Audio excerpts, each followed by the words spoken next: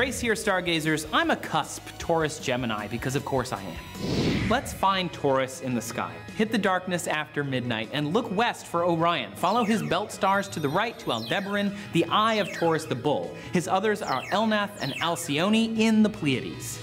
This constellation has been associated with a bull since ancient times. In Greece, it was Zeus's disguise to win Europa's heart. If you were born this week, you'd be an Aquarius, but the sun is actually in Capricornus. Though astrological signs are allegedly where the sun is on your birth date, Western astrology uses the tropical zodiac, which fits coordinate-wise to where the sky was 3,000 years ago. The sky tells us more about the past than the future, but astronomy and astrology are still good friends. One's a science, the other is powerful stories, and we both use the same stars. We just look at them a little differently.